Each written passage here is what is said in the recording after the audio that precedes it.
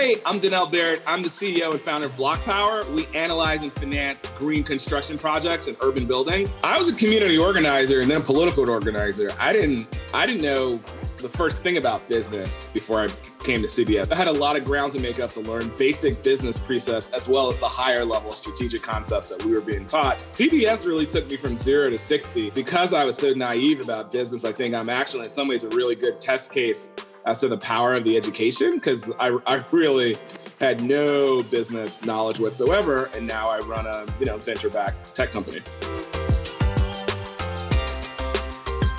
So the future of our industry, I'm filming this video from my smartphone, right? You have the distribution of media and news through the mobile computer as a new computing platform. Energy and renewable energy in particular is also going to be distributed and decentralized, just like your smartphone. So you're going to become your own energy producer and consumer at the same time, and you're going to do that through the Internet of Things and your mobile computer.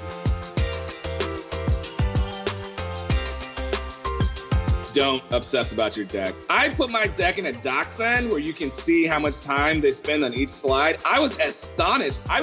I spent like 7 months making this deck, trying to make it perfect. And these people looked at it for literally like 19 seconds. Don't spend time on your deck. Spend more time talking to other venture finance entrepreneurs than you do spend talking to VCs themselves. Try to figure out how to resemble Mark Zuckerberg or Bill Gates or Steve Jobs as much as possible. That means, having a lot of confidence, being over-prepared, not being deferential to your VCs when you're pitching them, because you're the expert, you're the entrepreneur, you're the person that's going to go out and build a massive company. They're just going to be along for the ride. If they're lucky, hire experienced product people, get an executive coach that coaches other entrepreneurs. Don't neglect your family and your loved ones. It's a long road, right? So you're going to need your loved ones and your families, to be there. And therapy. I strongly recommend therapy.